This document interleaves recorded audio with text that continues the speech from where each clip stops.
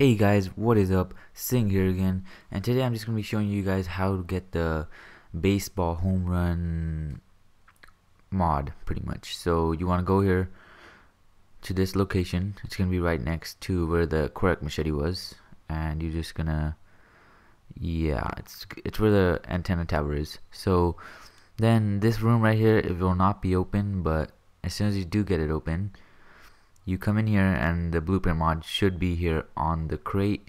And to actually get the room open, you're gonna have to talk to the old guy that's standing on the tower, and he's gonna tell you to go look for his son, and you're pretty much gonna do his quest, and then by the end of the quest the room will unlock, and then you can just get it. And he also gives you something else as well. So here's the location again, and here is the mod.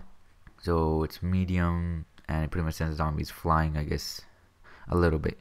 And hope you guys enjoyed, and please don't forget to subscribe for more Dying Light content, and I'll see you guys next time.